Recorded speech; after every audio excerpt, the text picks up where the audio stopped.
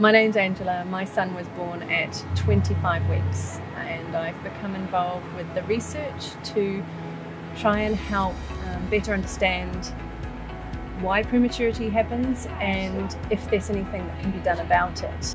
So several years ago we set up a patient public involvement group, and what that includes really is patients that have experienced a preterm birth, and we meet maybe 3 times a year to discuss new and current research projects. Now, they help us as they're part of the team essentially. They help us to design new studies. They help really give us tips on how best to recruit women and how best really to answer the questions that we really are desperately trying to answer. The things that I share with the research helps them understand the journey a little better.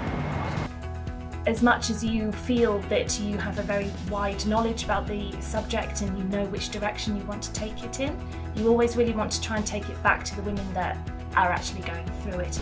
We want to be part of this research, and then we can express our knowledge or our feelings or what we've gone through.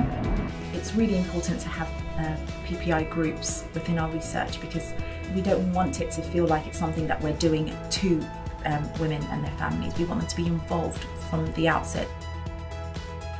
It's not what you look at that's important, it's what you see.